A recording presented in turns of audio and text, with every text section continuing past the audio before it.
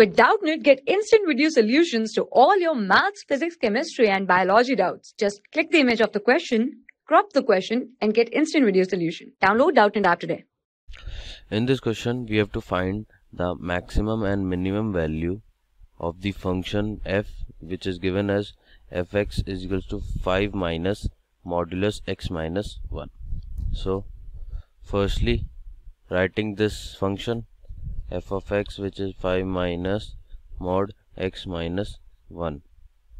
So now if we take this mod, as you know that this mod x minus 1 is greater than or equal to 0, since it is a mod value.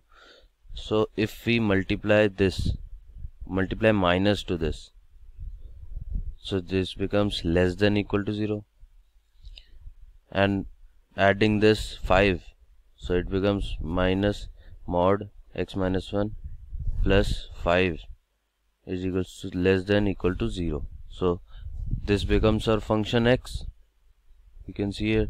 So we can write this as fx is less than or equal to 5. So here comes our maximum value,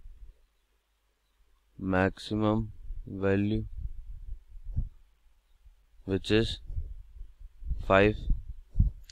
Now finding the point on which this is maximum, so this, putting this, it becomes 5 minus x minus 1 is equals to 5.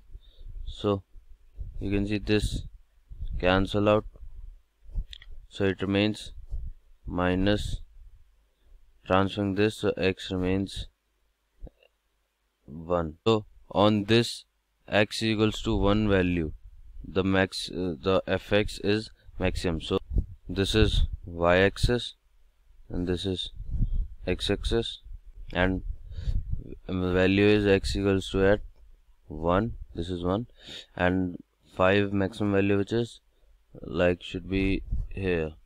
So this comes this point. So as it is modulus, so this line should be decreasing straight line, and from this here comes less than point, which is 4, so it passes through here. So as we have found maximum value, which is at point 1, 5, and minimum value which is going towards minus infinity, so minimum value of this function does not exist, since it is going towards minus infinity, and maximum value we have find out, which is equals to 5. So it is the answer. For class 6 to 12, IIT JEE and NEET level.